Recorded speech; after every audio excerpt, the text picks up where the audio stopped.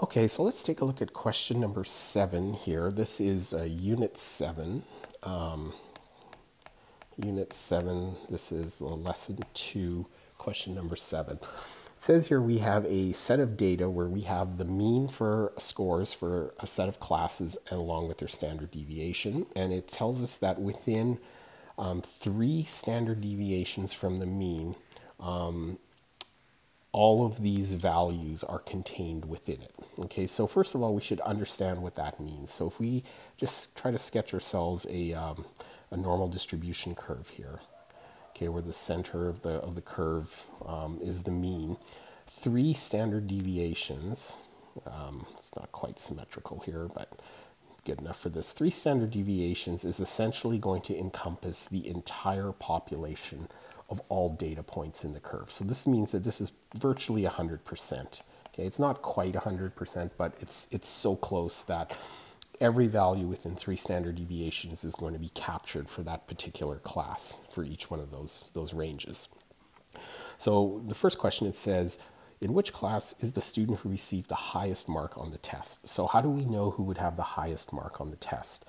Okay, we know that the standard deviation, if we went 3 standard deviations, we would capture all the data.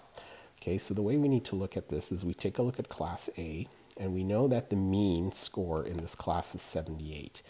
Now the highest mark is the one that is to the right of the curve here. Okay, so it's the mean is in the middle, so anything above the middle is we're increasing in value, and anything below the mean we're decreasing in value.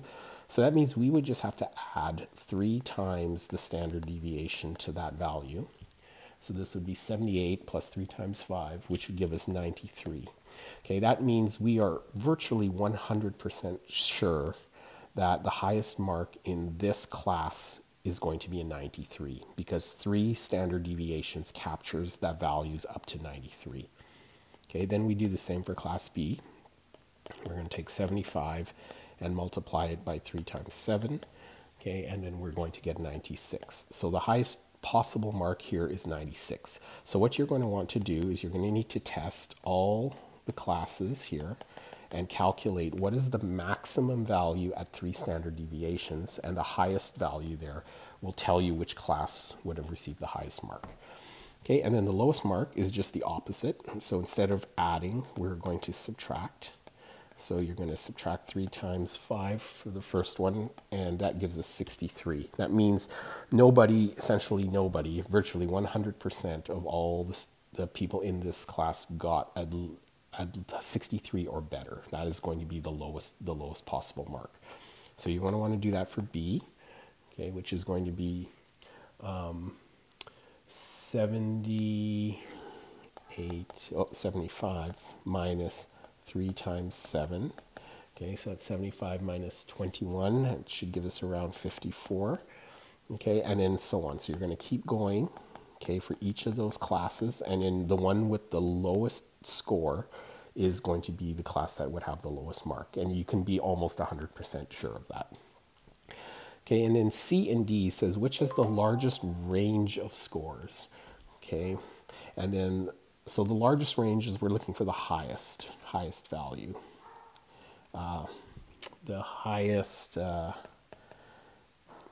largest range of scores. It's actually a measure of what's called dispersion. So this is the highest dispersion of scores. Okay, so how does the data spread out? So the way we need to look at this is that the standard deviation that is the highest is going to have the greatest range or variability in scores. Okay, so in this case, if we look at this, it's going to be class C because the standard deviation of sigma is equal to 10. Okay, and then the lowest range is just going to be the opposite. It's going to be the lowest range or the lowest dispersion.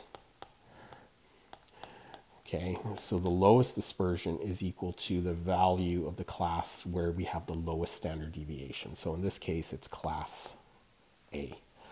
Okay, because sigma in this case here is 5, I believe.